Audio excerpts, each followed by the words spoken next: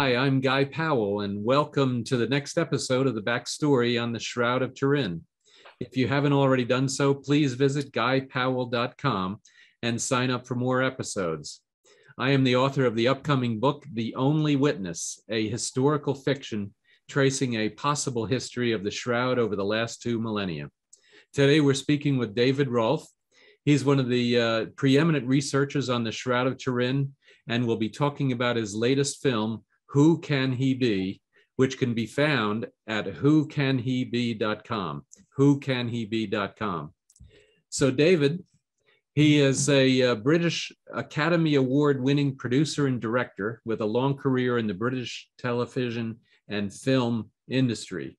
After graduating from London Film School in 1971, he cut his teeth making specialized sequences within major films like The Great Gatsby with Robert Redford and Mia Farrow, for Paramount and for other major distributors, and then also documentaries around the world charting subjects as diverse as the rise of the desert kingdoms of the Middle East, the collapse of communism, and the crisis posed by CFCs to the ozone layer.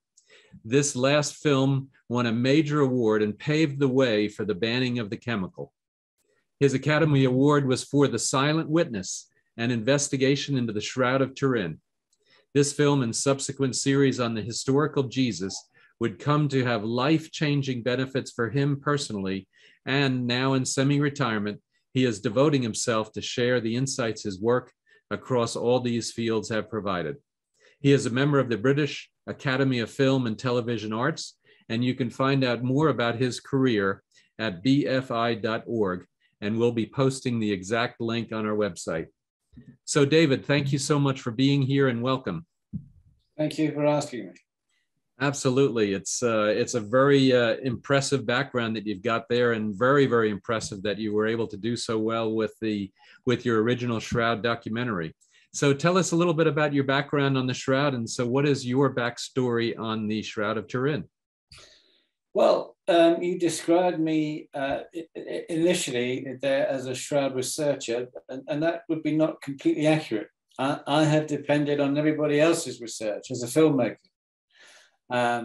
Yes, I've met most of the people in the last 50 years who have been Shroud researchers, and it's been my honor to meet them, and then to find a way of revealing the kinds of things that they actually had discovered. So if you like, I've been a receptacle of all of their hard research, and hopefully they feel that when I've had a chance to present it in terms of films, then they're pleased with the results. I mean, John Jackson, for example, in Colorado Springs, I made a complete film really dedicated to his work about a decade ago, and he undoubtedly is somebody who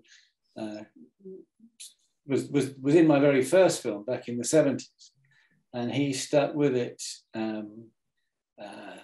for many decades now. And you do need to have a capacity to persevere, because since the carbon-14 test was done, it has been quite difficult to actually penetrate the opprobrium which the Shroud found itself in. But we have to do it somehow. Yes, exactly, and there's no question that that carbon-14 dating really affected all of the research that's being done on the Shroud. Yes, and in anticipation of because of the last few weeks since the film was released, I've had the opportunity to talk and do several interviews, and in anticipation of our discussion this evening, I was trying to think of something else that might take the subject forward. And a thought did occur to me. I believe, and I think anyone who actually looks at the subject closely is likely to come to the same conclusion if they really do approach it with an open mind, that the image on the Shroud not only is authentically that of the crucified Jesus, but it is also miraculous.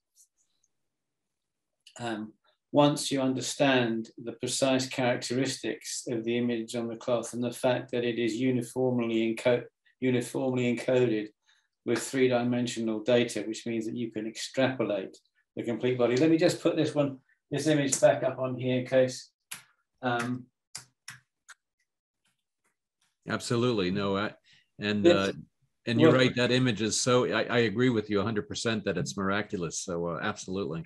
What I had the opportunity to do on this film, because for the first time, which I haven't done on any others, the technology has the CGI technology developed by Hollywood. Means that basically there's nothing that you can't do. I mean, you've only got to see the kind of things that happens in the movies. There is nothing that you can't do and do realistically. And it's achieved by brilliant graphic artists doing the artwork and then rendering it up and then using these the CGI techniques, animating it and bringing it all to life. But it starts in the head of the writer and then a director and then a graphic artist, and you have all those things to come and you go to the movies and you see this thing. Well, this is the end sequence of the new film. And what I was able to do in this film was to take purely the image of the shroud and scan it. There's lots of detritus on the image. You imagine it's 2,000 years old, so it's picked up lots of wrinkles and cracks. And all my graphic artist did was to remove that detritus and leave just the bare data that revealed the image. And then in the climax of the film, it took months for them to do this, as you can understand. What you see here is that image. We had a full-size facsimile of the shroud I say in the studio. In fact, it's actually in a church, because I wanted to do, I imagined that I'd have to recreate this in the studio. But because the boom in production has been stratospheric, when the time came, I couldn't find a studio that was free. And I wondered what on earth I was going to do. Now, I live in a town called Beaconsfield in Buckinghamshire.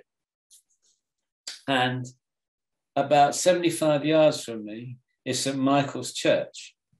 Now, as it happens, it's not my church, because my church is in another part of Beaconsfield, and we go there because that's where I met my wife. So I drive 2 miles. I could just walk 75 yards across the green to this church.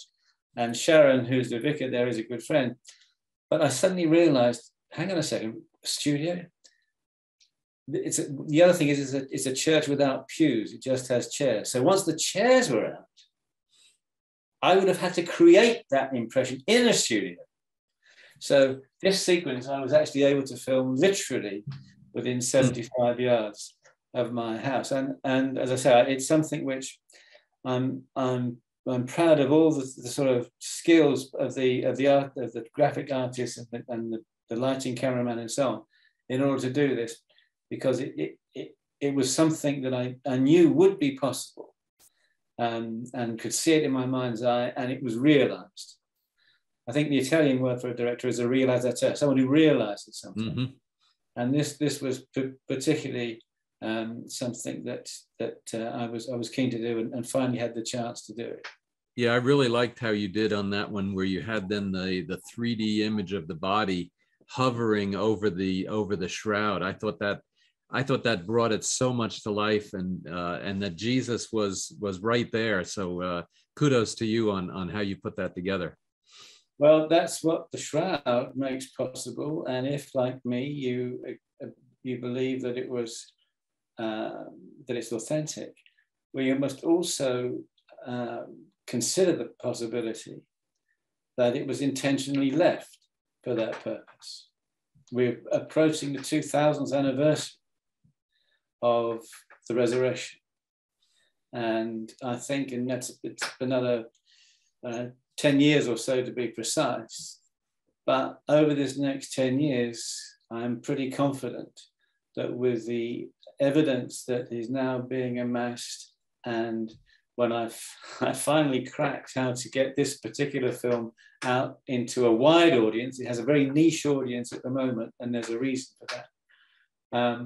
But then it hopefully it will actually mark that anniversary in quite a spectacular way.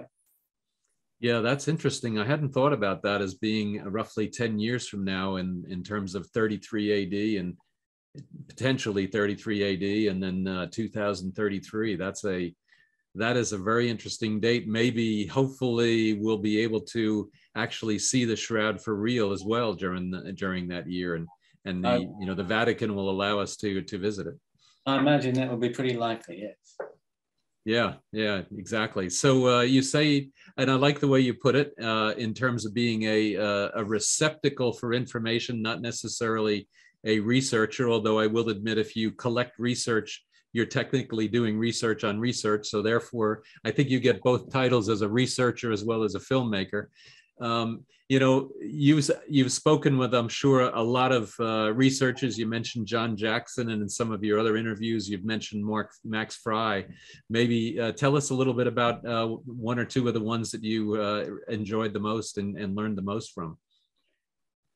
Well, when I started, the project started, as I relate in the film, I was an atheist.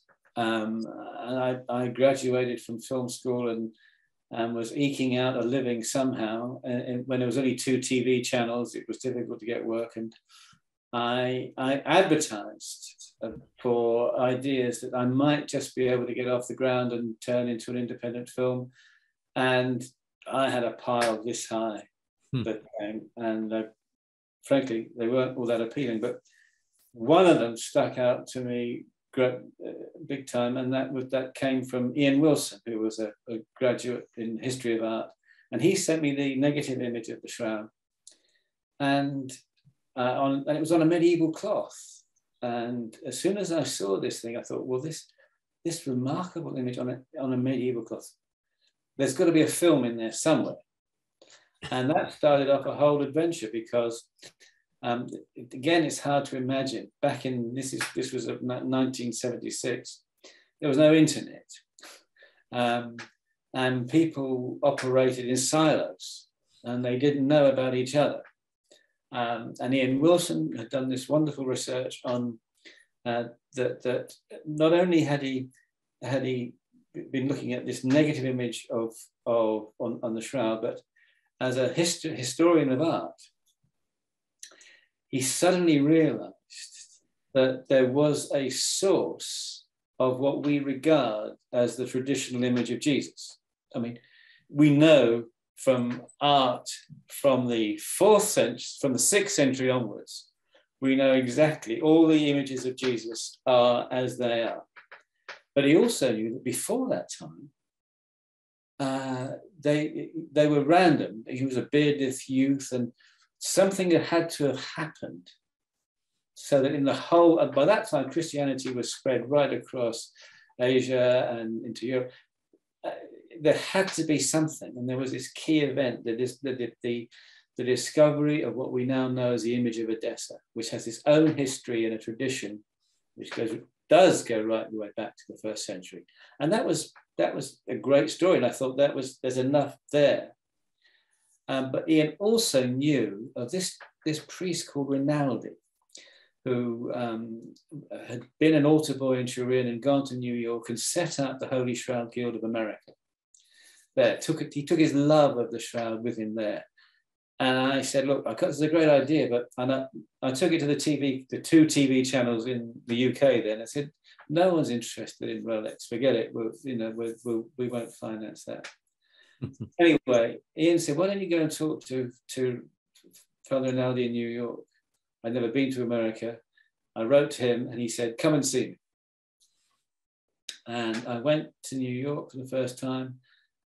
And that was quite an experience for me in 1976, not just the Big Apple and all the rest of it, but actually meeting what I've come to realize was a genuine holy man.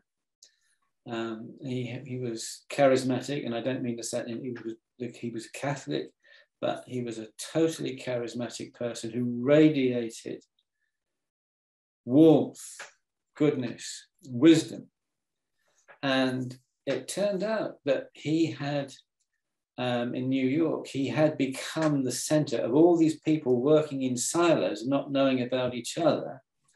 They all corresponded in their own way with Rinaldi, because he'd set up this Holy Shroud Guild of America.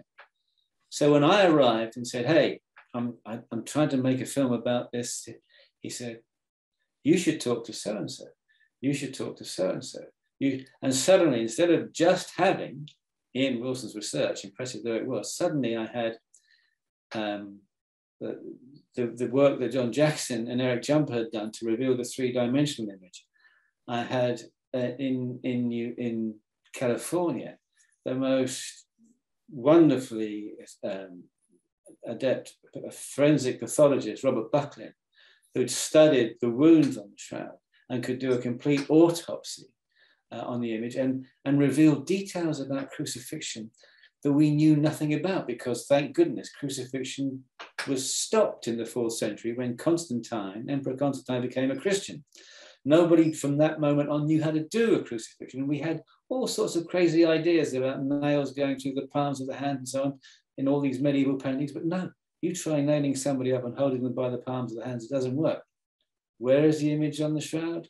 It's in the wrists. And every other tiny little detail that you could possibly imagine is revealed in the forensic examination that he does in the morgue in Los Angeles. So I got very lucky in that sense. And then, of course, Max Fry. And funny enough, I learnt about him indirectly from a chance meeting I had with somebody in an airport. I heard about him. There'd been a report in the Houston Post. I'm told it's one of the biggest, thickest newspapers that you can get, and they just print everything in. And they printed this story about this Swiss criminologist who thought he'd identified some pollens on the shroud. And immediately I flew out to Zurich, where he lived, to meet him and got him involved too. And sure enough, he had been, he was a very senior criminal investigator who happened to be a pollen specialist. And for example, when Doug Hammarskjöld, his plane crashed, he was head of the United Nations in the 70s, and I think I've got, you better check I've got the right name. I think it was his name. The plane crashed, and he was the lead investigator to find out whether there was foul play involved. That's how prestigious he was. But he lived in Switzerland, and he wasn't too far away from Turin, and he was asked to be a witness sometime in the 1970s when they were doing some official photography of the shroud. And they thought, we need to have somebody who can attest, because right from the very beginning, when the first photograph was taken in 1898, the photographer, when that first negative image was revealed by Secondo Pia with his camera this big, nobody believed him. They thought he'd faked it. And he lived with that suspicion all his life. And even though it was eventually confirmed that that negative image was what it was, he'd come to regret ever having taken that first photograph. Anyway, the church knew about this, and so they made sure that when they did do this official photography, they wanted 2 or 3 completely prestigious witnesses to be there and observe the whole thing. And Max Fry was there. And just on the off chance, he happened to say to this, while I'm here, do you mind if I just take a little bit of Scotch tape and just stick it on the cloth? It's what I do when I do an investigation, because, he was their guest. They invited him, and they said, well, yes, go ahead. Can't do any harm. So he just walked up to the shroud, stuck his Scotch tape on it, and then took them back to his home on Lake Geneva. And I didn't know this, but pollens, the X sign of a pollen is virtually indestructible. It lasts for for centuries. I mean, it just is, and each one is different. I mean, it's like a fingerprint.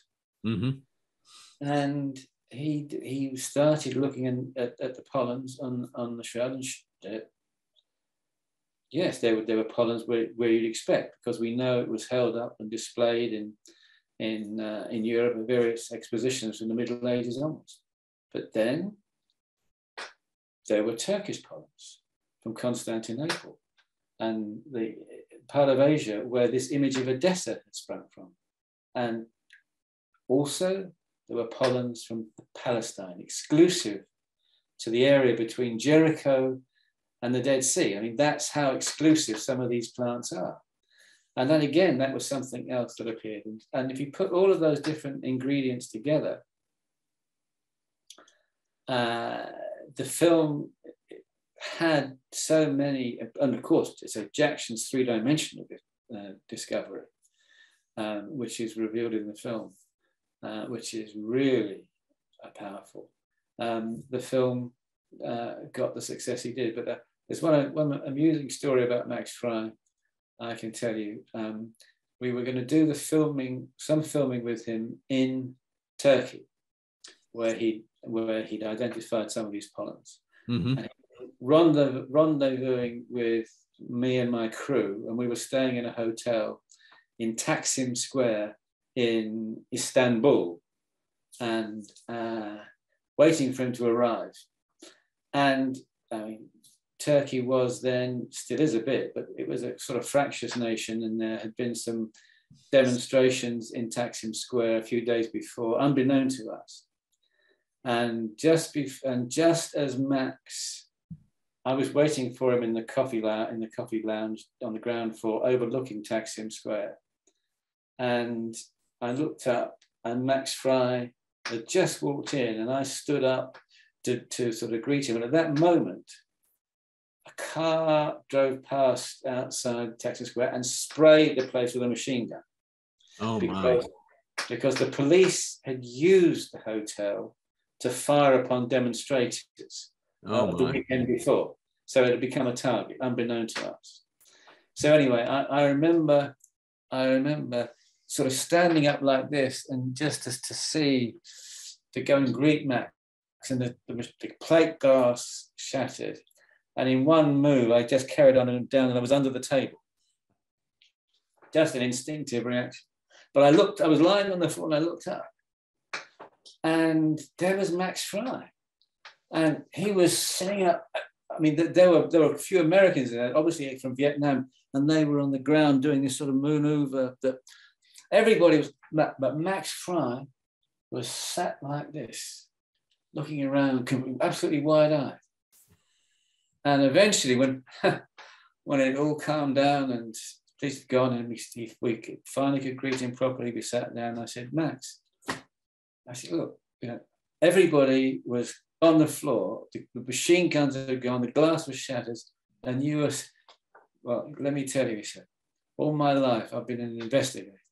I've always arrived when it's all over. It's the first time I've ever been there when it's actually happened, and I didn't want to miss anything. How funny. True story.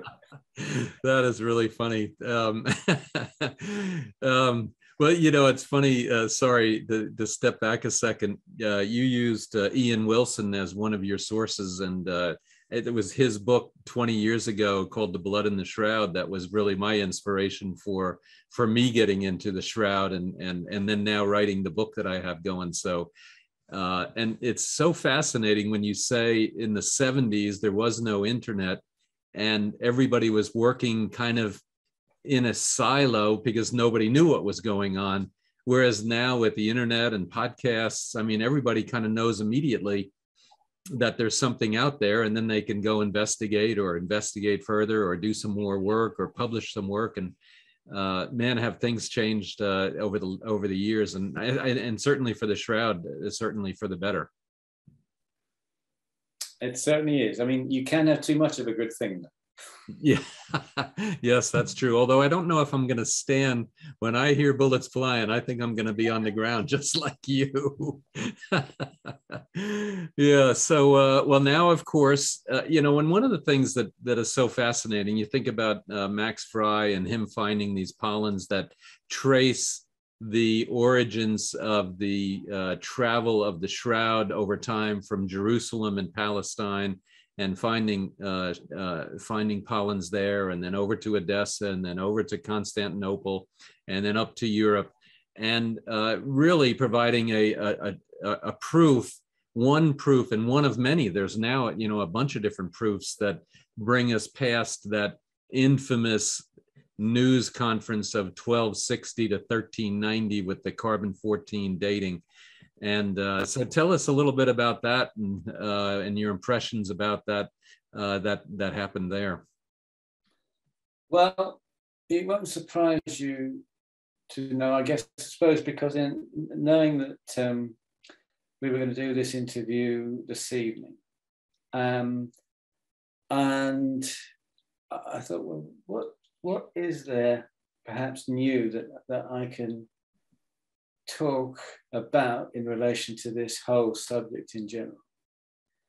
And suddenly a thought occurred to me. And I don't know why it hadn't occurred to me before, because if you follow the logic that springs from the Shroud and Christianity and the Bible, not that I'm a biblical expert, I have to, I'm not a biblical expert, but I know enough about the gist of it. The Shroud is, to anybody who approaches it with an open mind, especially now that the nature of the image itself is well understood as to what it is, although nobody really has a clue how you could possibly create it. And that it is a miraculous image from which you can create a perfectly recognizable three-dimensional image of the man lying there with all the wounds of the crucifixion. In a way, if you like, it is a kind of ingenious way of reproducing that event 2,000 years after it happened. And you have to ask yourself, was that the plan? If the actual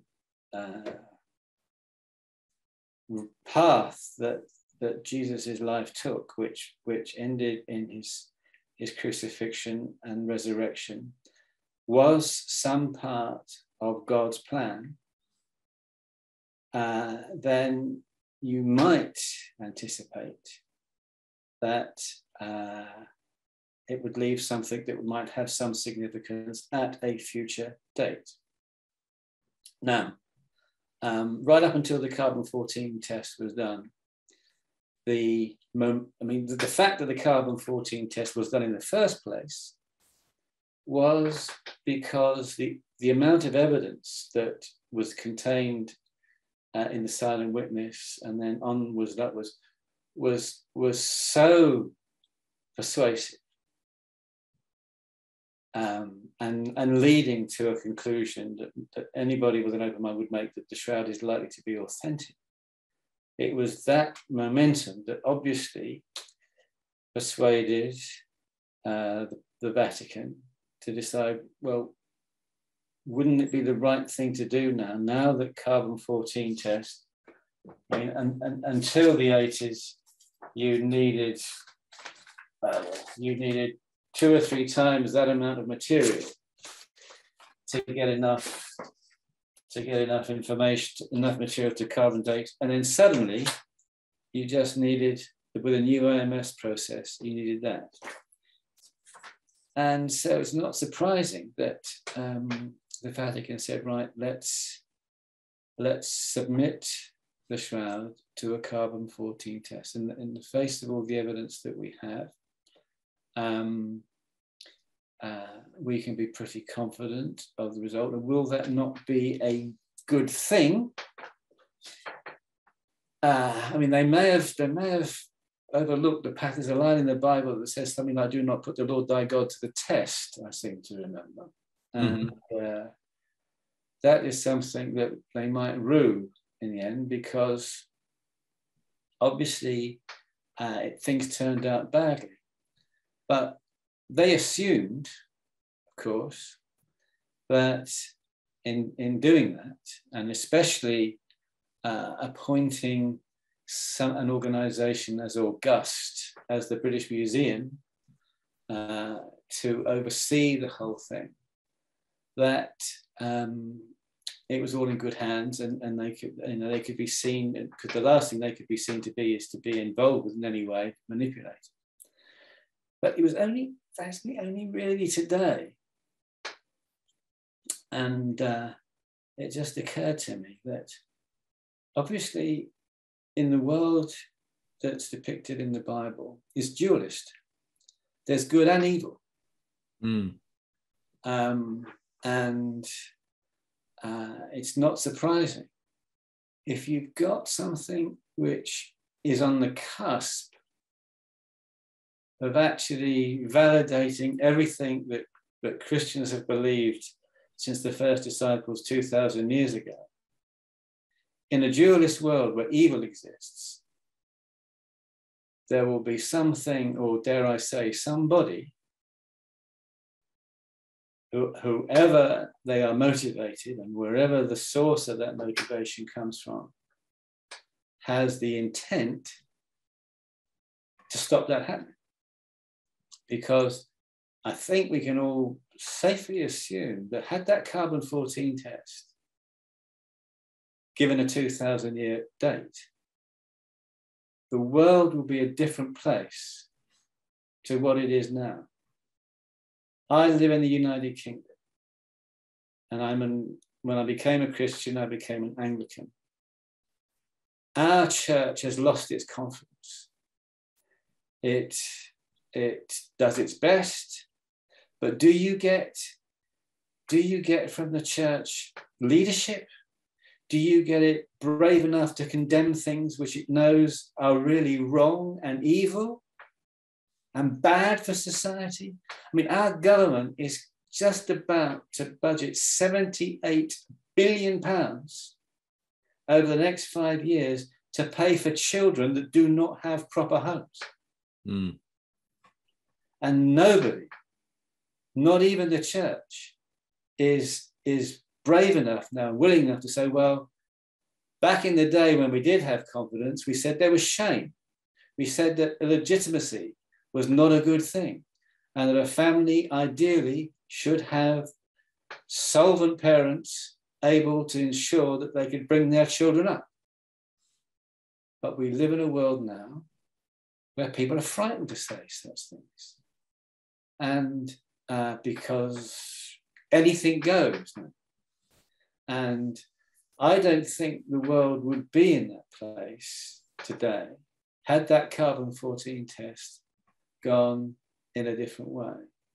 Well, I think, and to your point, I don't know, evil versus good, but certainly believing versus not believing.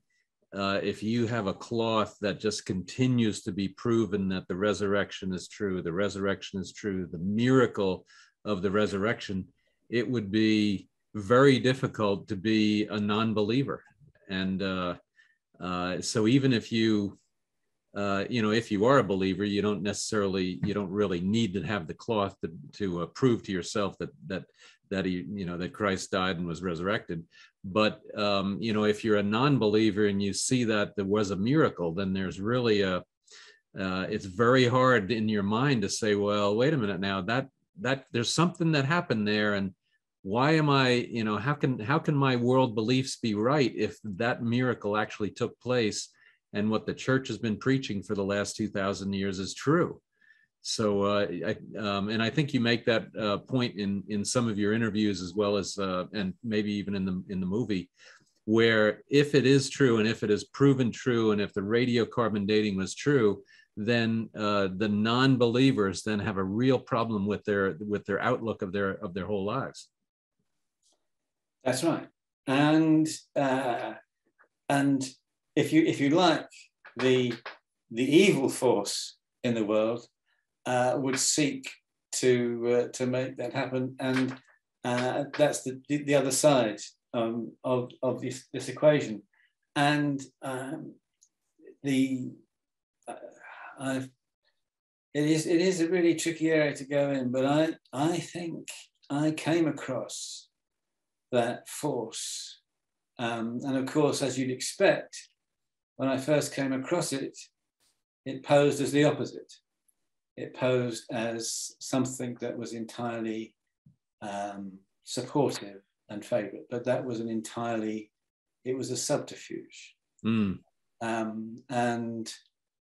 somebody who ultimately found themselves, or put it this way, used the charms that they had to get to the very heart of the subject, to be present, in fact, actually to be the person who actually orchestrated most to orchestrate the carbon-14 test happening, and actually was present for it, and whose only motive, as is now known, was to show that the Shroud was a fake. Now, as you know, I have up until now been the editor of the British Society for the Turin Shroud. It's been the last 5 or 6 years.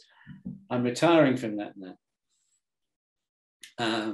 partly because I want to spend what time I have trying to ensure that my latest film reaches the widest possible audience. And we've got a great team at the British Society. I know you've interviewed Brenda recently. Pam Moon, and I've got a couple others on the list. There's a whole group of people there that are just really really understand a lot of the aspects of the Shroud, and I'm looking forward to talking with them as well. Well, if there's anybody who watches this interview who really if I can recommend that the BSTS newsletter, I'm hopefully going to give. It's available online. You can have a printed version of it, but in the issue, in what's my last issue as editor, which comes out in a couple of weeks' time, I'm going to set down in detail what we've just been talking about, and reveal what I know of the forces that were at work and have created the situation that we now find ourselves in. You know, one thing, as you were talking, and you're talking about this dualist nature, and I believe it's the same in England, is in the court of law, it's adversarial. You've got one side, the prosecution, and you've got one side, the defense, and they basically present then their arguments as best they can, and then whoever has hopefully the best arguments then either wins the jury, or then or the worst arguments they lose, or what have you.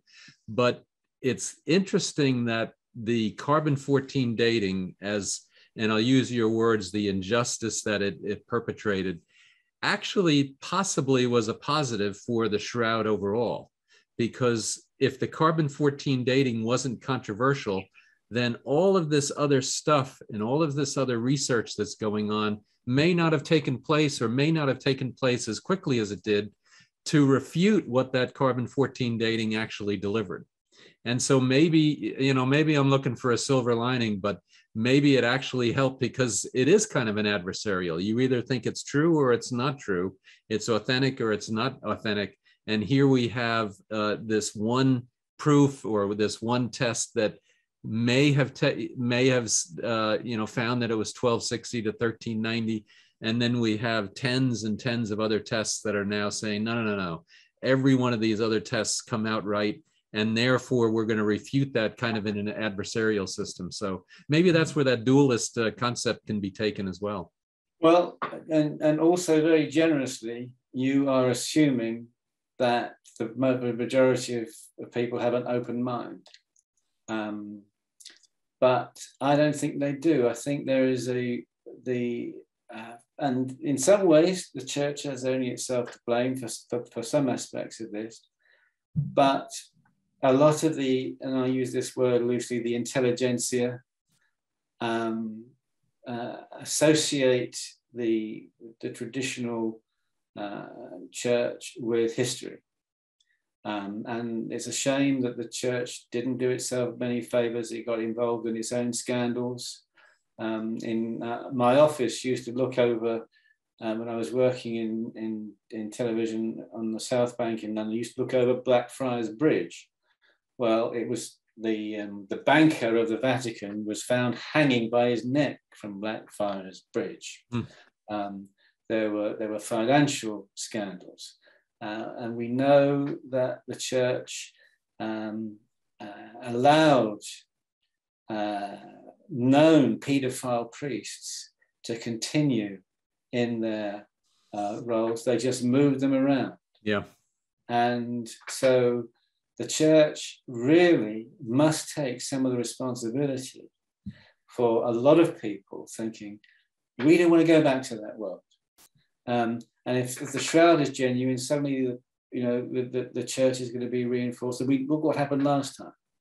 Yep. So the culture in which we live is not something that is favourable for it. And the other thing is, of course, is because the British Museum and Oxford University were such bastions of academic respectability.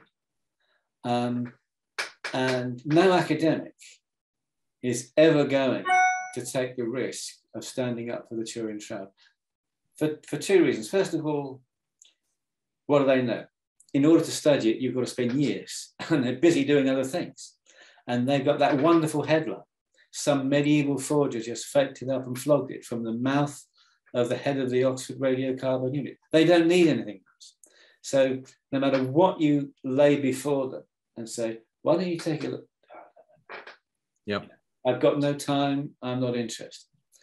So that's another major factor which restricts the Shroud's ability to regain, for want of another word, respect. Well, and that I agreed with that, and that definitely cost Shroud research and and everything surrounding it probably at least 3 decades, if not more.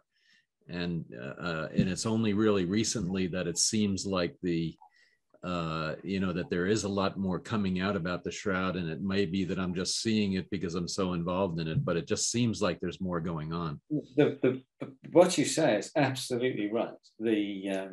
For those people who get it, the sense of frustration that the current situation evokes has created just, enormous amounts of the most wonderful research from just about every single discipline you can imagine. I'm sure, like you, I subscribe to that service that publishes papers. Academia.edu. Yeah, absolutely. And you've only got to put Shroud of Turin in there. And yeah. And it is, for those people who get it, it is a source of complete fascination. And I in a sense, pity is not the right word, but for somebody who hasn't opened themselves up in order to look at it closely, is actually missing something. Because when you turn on the TV, and they're wonderful movies, and they're all fantasies, and they have special effects people creating things, and they're but in the Shroud you have something which doesn't involve the Hollywood's special effects teams it actually is its own story. And although Hollywood did give it its greatest title when the greatest story ever told, and because of course that's what it is. Yeah, but that was also before the I think that was before the carbon-14 dating. Oh, absolutely. A long time before. Yeah, exactly. Well, and now, even if there was my wife likes to watch 60 Minutes. I don't know if you have that over there, but anyway, it's basically a news program. And even if you were to get a news program to actually spend an hour on the Shroud, they would always have to couch it in, and well, it might not be possible. They never really want to, even though they might talk about, what you believe the facts are and what I believe the facts are, they'll always try and not be 100% behind it. And that definitely is a change in the culture overall. I think in the, going back to the pre carbon-14 dating and even earlier in the 60s and whatever, you would never get that. You would be, I think you would have much more of an open-minded press that would be talking about it. Well, yes, and I agree with what you say, but we also have to remember that if belief in the resurrection and Christianity was as easy as 2 + 2, it wouldn't be the same as something that ultimately you have to take a leap of faith in. Yeah. And because that's what anybody who is a Christian and goes to church and goes on bended knee and prays to the Lord, Yep. they are taking an act of faith in doing that. And it would mean nothing if it was the equivalent to, say, being in a totalitarian regime when people say, this is what you've got to do because it's the only way. There are a million ways out there, and you can choose which it is. And by and large, Christians who choose to do that have taken a leap of faith. Yep. And then you think back on Apostle Thomas, and he says, I want to put my fingers in the wounds, and I won't believe until I feel it. And that, seeing is believing versus not seeing and yet believing, and that whole part of the doubting Thomas story and then Jesus' answer to that is kind of what you're talking about. But anyway, we're coming close to the end of our time. So what do you think is the next big thing for the Shroud? Well, Turin has a new archbishop. For the last 2 or 3 years, the outgoing archbishop, partly because he was outgoing and partly because he was getting on a bit, that whole area has nothing much has been happening in that field now.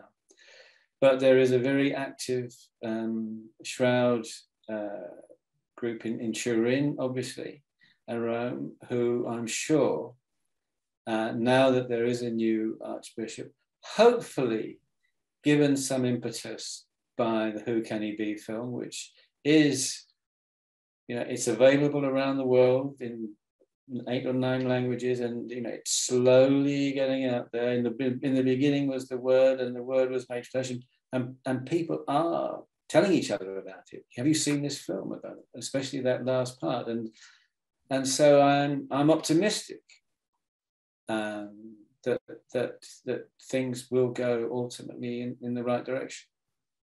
Well, and with that, I hope so too. I thank you so much, and I think certainly on our side and with me, I'm going to promote it as much as I can. I felt the movie was really spot on, and for those people that want more information, it's whocanhebe.com, whocanhebe.com.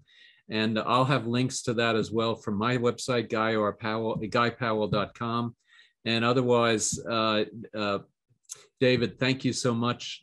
You brought up a couple of very interesting topics, and and definitely your story with Max Fry is that's an original. I really like that. Well, thank you for making this possible. Absolutely. So, and thank you. And everyone, please stay tuned for other videos in this series of the backstory on the Shroud of Turin. Please visit my site, guypowell.com, for more episodes. And if you like this one, please rate it with 5 stars. David, thank you so much. Bye-bye.